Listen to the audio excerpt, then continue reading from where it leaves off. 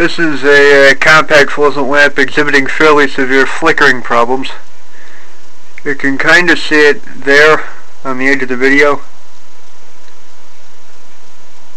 but it is far more visually apparent to the naked eye, because the shutter speed of this camera isn't fast enough to easily pick it up. It's a made circa 2007, Chinese-made, technical consumer products, Envision branded helicrap fluorescent.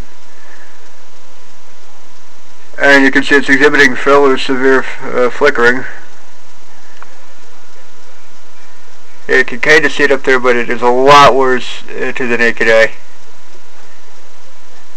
And I don't know if you can hear it, but there's also a fairly loud buzzing.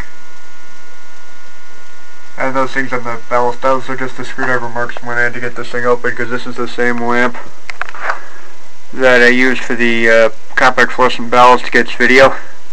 But this lamp has acted like this ever since I got it, just about. So it is not because I've cut the thing open, which is fairly non-destructive, assuming you don't break any wires or anything, aside from mining the crap out of the ballast, because they're not designed for that. But again, it's made in China, it sucks, but it's helicrap.